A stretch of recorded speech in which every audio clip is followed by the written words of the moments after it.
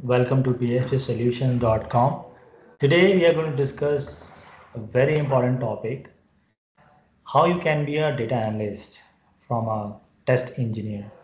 For example, you have been working to testing domain, maybe you're a manual tester or automate tester.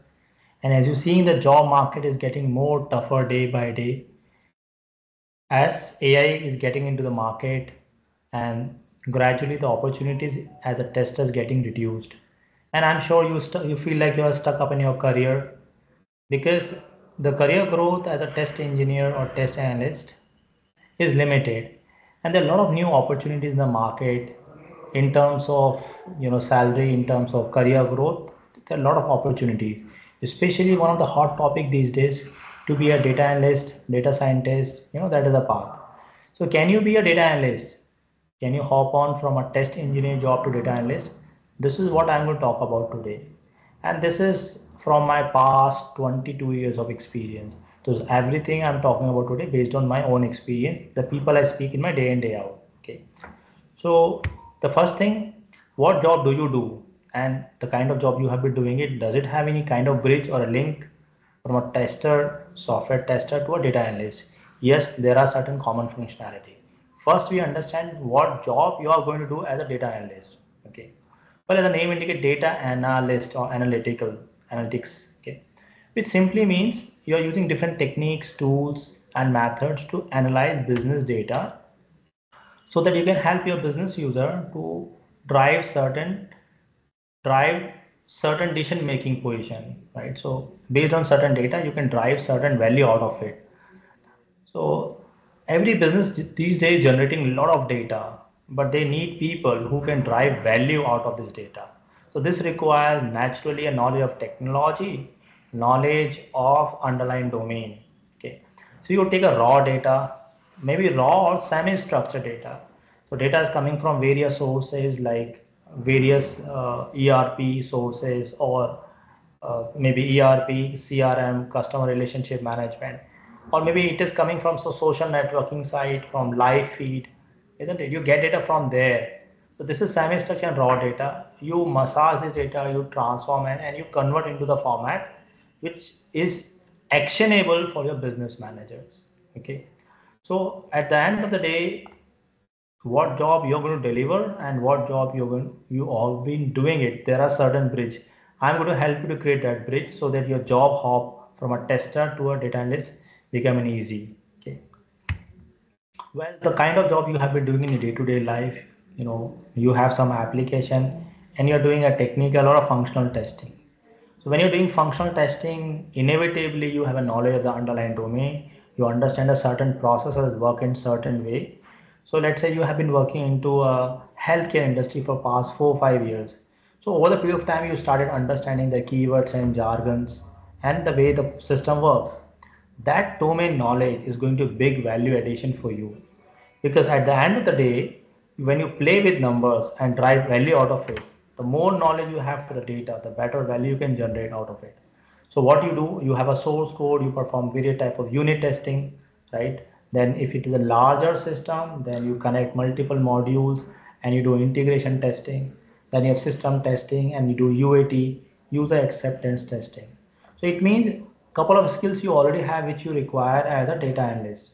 First skill, for sure you have inculcated a domain knowledge, whatever domain, little some basic understanding about the domain for sure. You have the kind of job you have been doing it, you have been communicating with business users, so you have a business user, you know their vocabulary, their vocabulary, the way they speak to. So UAT is all about, is your application or software is designed according to their expectation, and is it meeting up the end need, right? So you have a documentation skill, you know how to read technical design document, you different unit test cases, your business understanding, you know functionality of an application, and you know how the requirement gathering process take place. Now let's take your existing knowledge and use this knowledge in a data analytics profile. Okay, the shortest, the lowest hanging fruit is from a test engineer to from test engineer to data analyst.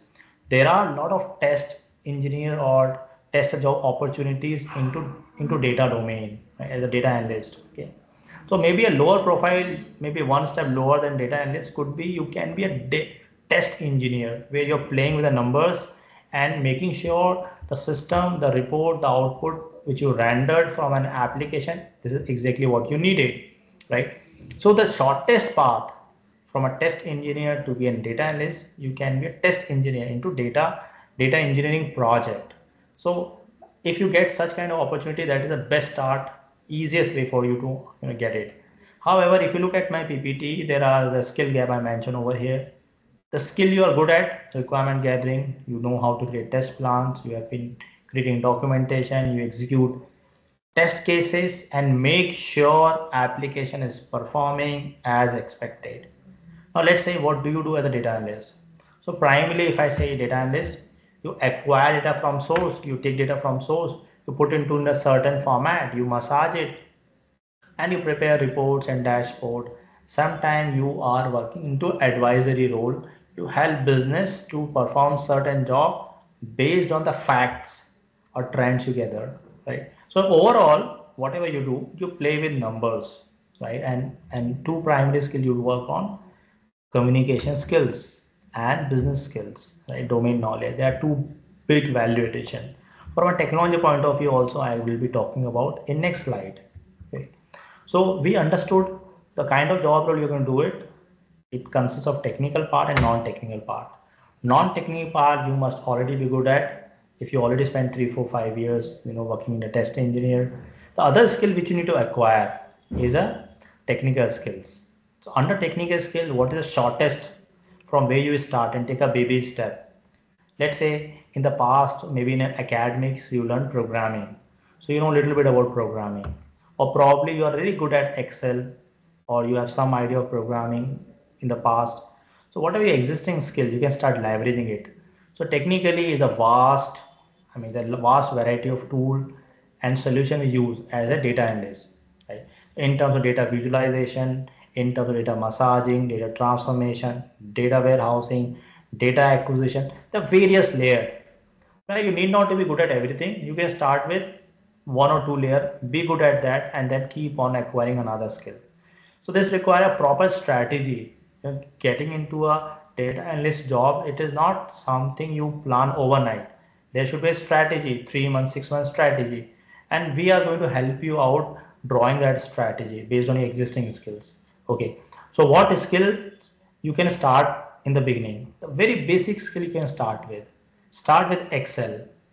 If you're good at Excel, means advanced Excel, knowledge of business plus advanced knowledge of Excel could be the starting point for you, right? In case you're getting data from semi-structured sources.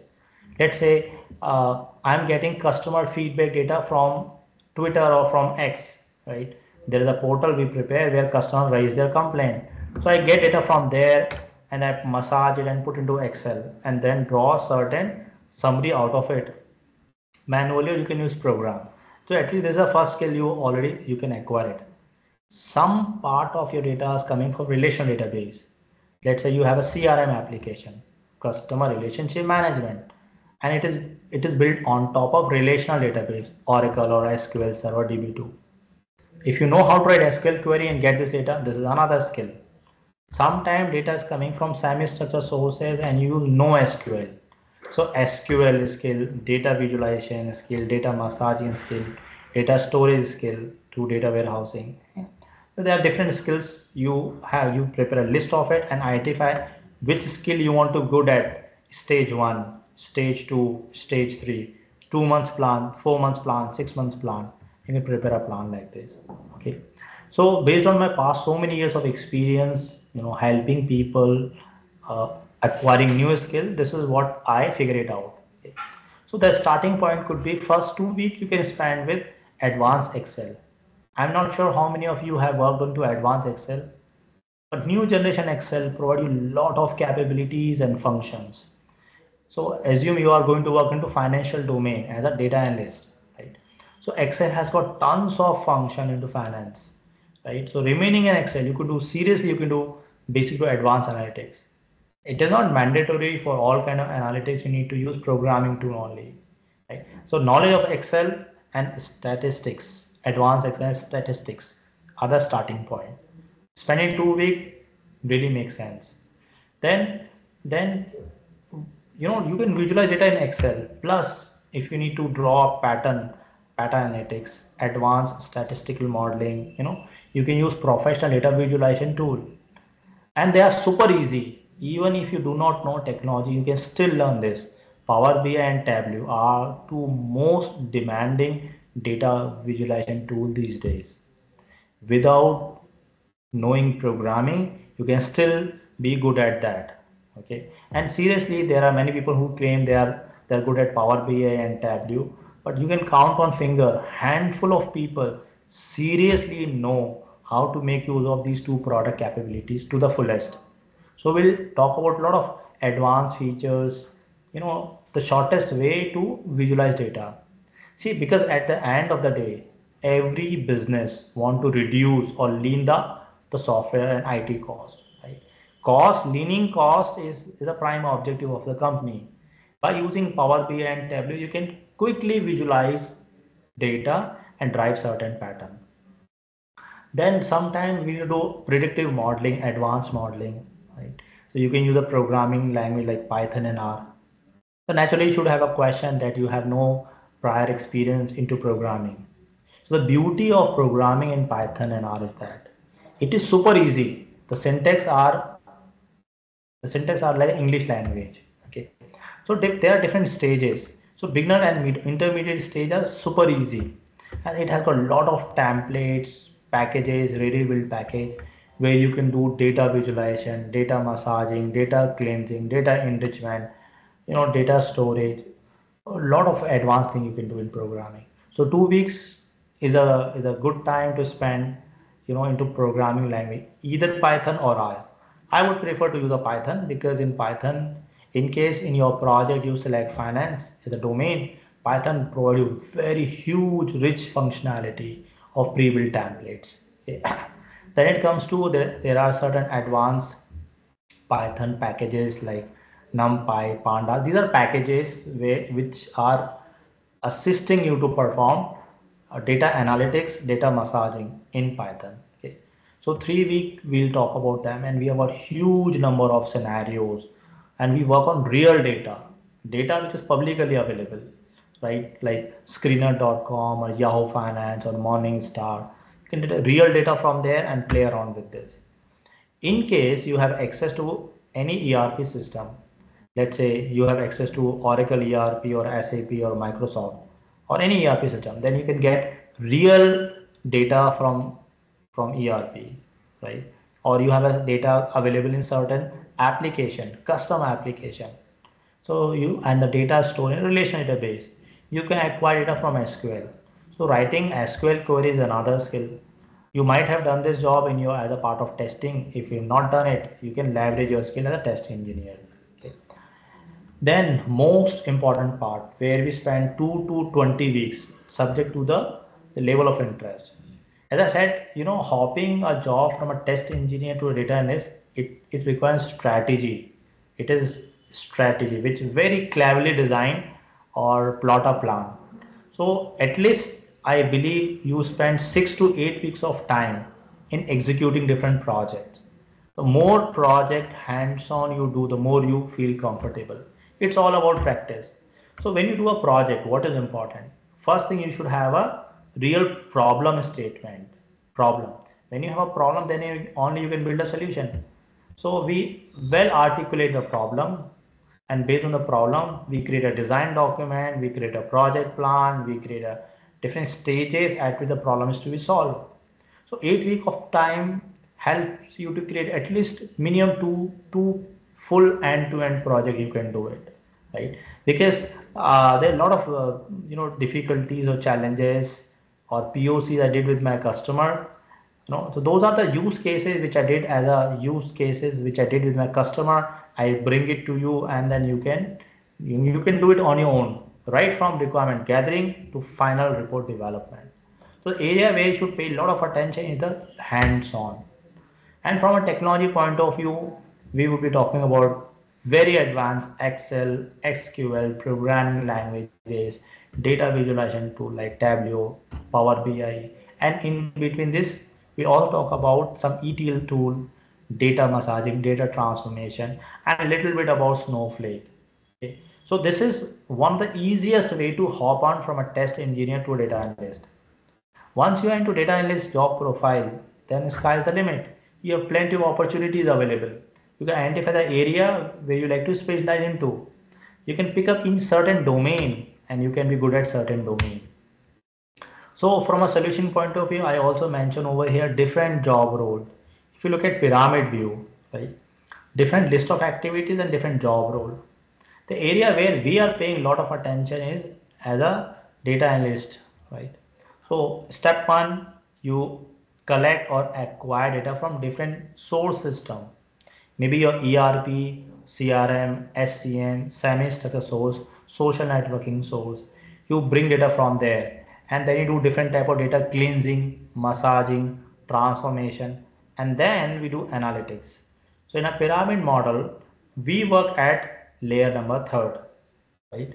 And as you develop your interest, as you go on with your career ladder, you develop your interest. After data analyst, you can be a test, you can machine learning engineer. There are a lot of opportunities open for you. You remain in one domain, get specialized into domain. Or if you're good at programming, you can go to machine learning. If you're good at statistics, you can create a complex data modeling, predictive modeling, you can do it. There are a lot of opportunities. But once you're into the system, then only you get to know that. Okay. Well, one of the most important motivating factor is naturally salary, right? So even if you're starting as a beginner with no experience, okay, no experience, or probably work 1 2 years, still there are a lot of opportunities in terms of salary growth. Minimum you get 50%, minimum 50% hike. And I'm sure you know that as a test engineer, the salary growth is getting stagnant, right? 5 maximum 10 years your career growth. After this, there's nothing new for you to evaluate to add on in your career. It means there's a dead end. Either you hop voluntarily into, or you're bound to hop, bound to quit this domain as the time passes, because as AI is coming to the domain, AI is coming into picture, this gradually eating up the job opportunities. So there are some based on certain analytics I extracted from various job portal. I found worst case, if you start as a beginner, 0 to 2 year experience, you get 5 to 6 lakh rupee easily. I know it's very low amount, right? But it's there's nothing harm starting as a moderate, and depends upon your past experience. Right? Companies are even willing to pay you 50 60 lakh. I know many people with 5 6 years of experience, but they're really good at their skills, they're really good, and they're drawing 50 60 lakh rupees. I know personally, many of them I train. So the companies are open to pay salary. Subject to that, you should really possess a skill, right? And the overall process, what all I talked about in presentation, the center point of discussion is strategy, assessing your existing skills and identify what you are good at. Once you know what you are good at, you identify what you can learn and how you can progress your career. So you should have well defined career progression ladder plan, and we as a BISP will help you to acquire that skill, shape your career. So that's it from my side. Should you have any question, please feel free to reach out to bisptrainings.com. Thank you.